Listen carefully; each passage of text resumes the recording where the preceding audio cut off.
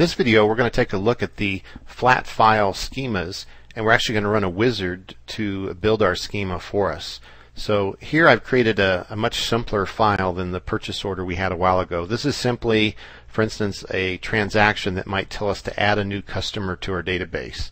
And here we have on the first row the customer number, the customer name, his address, city, state, zip, and then the second row we have a second customer. Okay? So what we want to do is run the wizard. To do that, we come to our project and we say add, and this is slightly off the screen. I click add new item, not generated item, but just new item. And then here under schema files, we're going to pick the flat file wizard. And then here I want to give it a logical name. So this is something like flat file new customer positional. And it's going to default to XSD. So it actually is an XSD schema. And of course the W3 org doesn't have something called a flat file schema. So what BizTalk does is adds annotations to the schema to handle all the flat file manipulation. And so as we go through the wizard, we have to give it some data here. So first we have to point to our instance file. We have to have a valid file to actually use as a model. And so this is the file that I was showing you in Notepad right here, flat file add customer position.txt. Then the record name I'm going to make the same as that. And I do want to click this count position in bytes. Then I'm going to click next. And what we're going to do here is says select the portion of the data to define the record. And so we actually have two records here. So I'm just going to select one row, including the notice this little I can't describe the character. It looks like two tiny less than signs, but it's one single character. That's used to designate the carriage return line feed. So a paragraph symbol is a carriage return, and that next little symbol there is the line feed. I click next, and I want to use it not by delimiter but by relative positions. And you can see my data again now, just the one line that I've selected. I then go to the next screen, and this is a nice little GUI, and they actually let you resize it, which is good. And what you do is you come here and you basically put the cursor at the beginning of each field and just click the left mouse button. And what that does, it basically counts for you.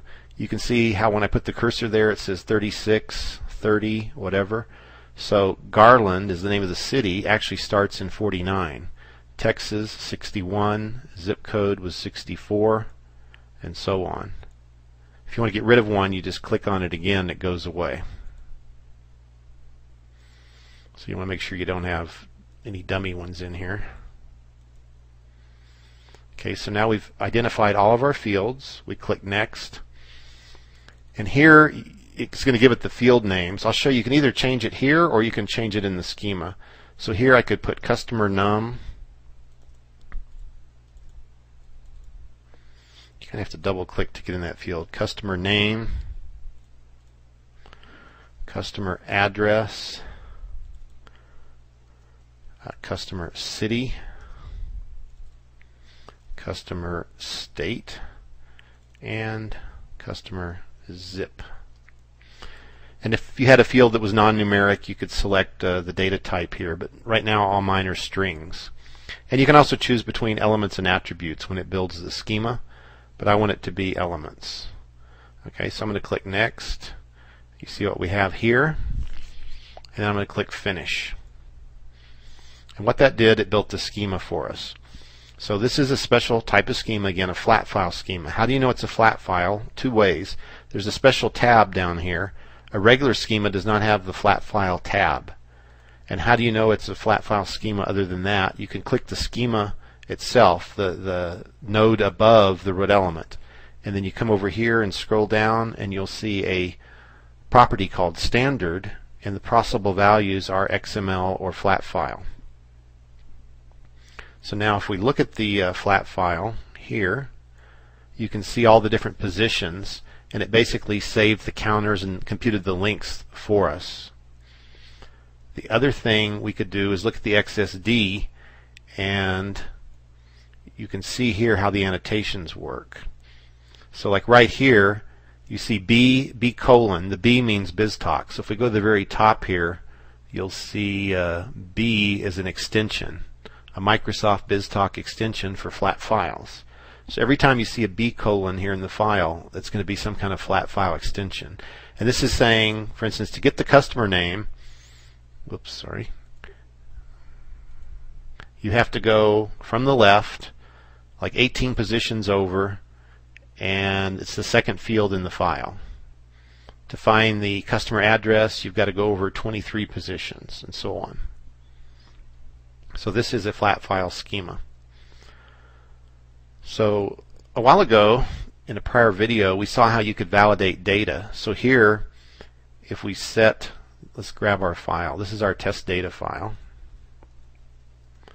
So if we go to the schema, flat file, new customer, positional, I'm going to properties, and I'm going to go to the input name and put my test data there. We can now do right click. Oh, one more thing we have to do. Properties again. Instead of, let's see, validate instance, native. So when it says right here, validate a file, we can validate an XML file or a native file. Now it automatically had the word native here, which means non-XML, which means like a flat file. So now when we do right click, validate instance, you check your output window here, and it basically says that it succeeded. And what else can we look at? Let's see. It says generated XML output. So when you see a file name in your output window, if you hold down your control key, see if you just mouse over it, it'll tell you to do control plus click. So now I'm holding down the control key, and see the cursor, instead of being an I-beam, when I have the control key it shows the little hand. Then when I click on that file, you can actually see the XML that it generated right here. And so you can real quick see, does Garland look like a city, does Texas look like a state, and so on. So it looks like we got it more or less correct. So now we actually want to run it through with a receive port and a send port and see how it works. So to do that, we're going to have a pipeline. So we come up here and we're going to say add new item, and then we're going to click pipeline, and you have send and receive pipeline. So right now we're concerned about receiving, and I don't want all that. I want to call it flat file, add customer receive pipe, something like that. And it will have a BTP, BizTalk pipeline suffix. So when you start a pipeline, you see this shapes like this. Looks a little bit like an orchestration, but it's not. So basically you have these, they're called stages. The first stage is always decode, and that's where you could decrypt a file, for instance. So over here in the toolbox, you're going to see the tools that will fit into these items over here, and they're actually smart. So like if you try to put the XML assembler in the decoder, it won't go. You cannot drag and drop it there. But if you put the disassembler here, you can see it will drop, and if you don't want it there, you can right click, you can just hit delete on it. So for instance, if you wanted to decrypt a certain type of file, that would be like an AS2 decoder. AS2 is a encryption format, especially for EDI, but could also be used for other types of files. So you would then define over here what kind of decoding you want to do. And this demo, all we're interested in is the disassembler. So we don't want an XML disassembler, we want a flat file disassembler. Then you come over here, we're going to ignore the header and the trailer. All we need is the document schema itself. So when you look here, you're going to scroll down, and if you don't see your schema here, you may actually have to go back and do a build on your project. But I see it here, flat file, new cust, positional. Okay, so at that point I'm pretty much done. Oh, I need to show you the other two shapes. There's a validate shape, which we'll talk about in another demo, and then we have resolve party, and a party is part of a trading partner management system that's built into BizTalk, and that has to do with orchestration, so we have no concern about that in this demo. So now we're going to build and deploy our projects. So let's just do a build first, or rebuild, make sure we don't have any compiler errors. Okay, it says rebuild all succeeded. Then we're going to do a deploy. Actually, we'll just deploy the whole solution. Okay, so the solution was deployed now. Now anytime you deploy a solution, it's very important to remember to do this. Come to the BizTalk admin console, go to your host instances, and then do a restart here. When I was practicing this a while ago before I cut the video, I forgot to do this, and I was getting errors like it would say I can't load the pipeline. Well, that was because even though the pipeline was deployed and in the GAC, if you don't restart the host, BizTalk can't see it. And so anytime you deploy anything, always restart your host instance or host instances. In a later video, we'll talk about why you want to have more than one host here. Okay, so now we're ready to set up our receives. So let's just make sure we're refreshed here as well. And we're going to set up a receive port and a receive location. So let's call this receive new customer flat file positional. Let's turn on as much tracking as we can. And then the receive location, we'll have to add a new one. So I call it rloc. This is going to be a flat file, or just a file, and then we're going to configure that to be a certain folder. I've already added the folder on the disk, and this is the name of the folder right here, so it's easier for me to paste that there. And it's not an XML file that we'll be receiving. We could put like star.positional or star.dat or star.text, but it's not XML. So I'm going to put star.star. No matter what file gets dropped in that directory, that's what we want to deal with. Now here's going to be your pipeline.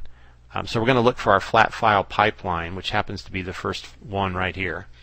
And if you don't see your pipeline here, remember to just go over here and refresh the receive locations, or refresh the whole application, or even do an upper level refresh. Then you should see it if you properly deployed your project that has the pipeline in it.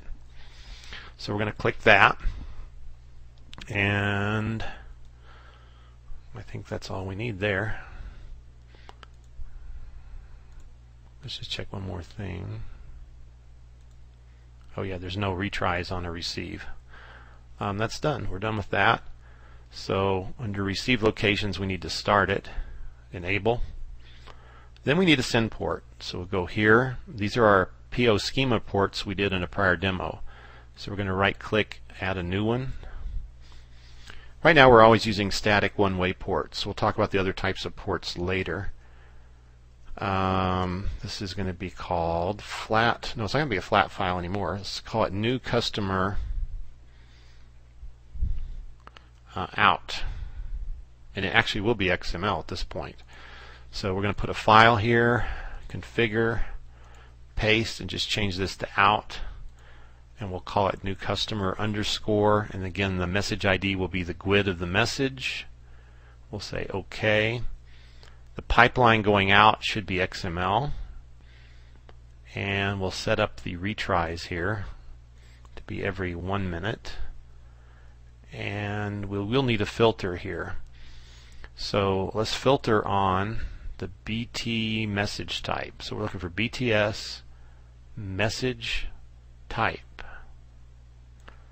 right there, and this is where we could paste it in from our schema. So if we come down here and find our schema, click here. It's not the target namespace, and it's not the root reference always.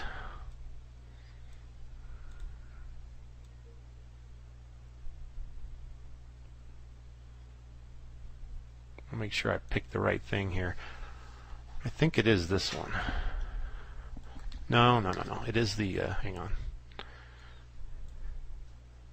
It's not that either. Okay, what it should be is the target namespace followed by a pound sign followed by the root element name.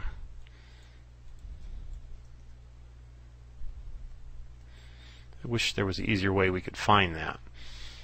Then I think let's turn tracking on here as well. And now we've created our send port, and let's start it.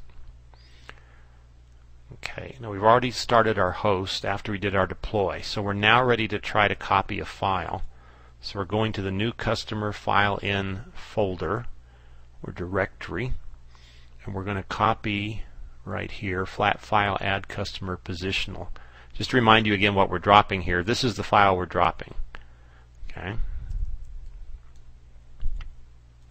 So we'll drop it in, it's picked up, we'll go to hat, and we'll see if there are any errors. So we run the query in hat, and this is 759. You can see that what happened here is we received one file and we sent two files. So if we go to the output directory for the new customer, we have two files, and using Total Commander again, I can preview those, and you see that what it actually did, it not only read our input file, it actually split it for us. So what we have here is one customer, the first one is 102, which is John Doe, which was this line, and the other file is 101, Neil Walters, which is me, and that's this line. So there's a concept called debatching, and we'll talk about that in a future video. But basically this flat file got debatched for us because of the way I highlighted the file when I ran the schema builder. So just to show you this in the browser here, this is one of the two files that came out, and you can see John Doe is the customer name and so on. 102 is the customer number. I don't know why he spells out XML namespace equals quote on every one of these. That seems a little strange. Oh, I see. Because right here there's no namespace. But anyway, it is correct. And I think that concludes what I wanted to show you here. So just to recap from our Visio diagram, we dropped in a flat file into a directory on the hard drive. That directory was being monitored by a receive location. The receive location was tied to a special pipeline called the receive flat file pipeline. That converts it to XML. The receive port then kind of continues it on, puts it in the message box database, and then we had a send port that was listening or subscribed or filtered to those types of messages, and then it wrote XML to the output file here. And that completes the cycle of that run. Actually, it wrote two files over here because of the splitting that occurred in the receive pipeline.